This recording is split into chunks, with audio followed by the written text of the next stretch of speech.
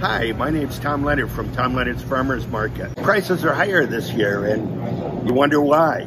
The corn and the feed prices have skyrocketed because of the big drought in the middle of the country. It's the worst since 1930. Diesel prices have doubled in some areas. Sometimes they're higher for the tractors and the farmers to produce it, for the turkeys to get to the store. And guess what the turkey farmers did?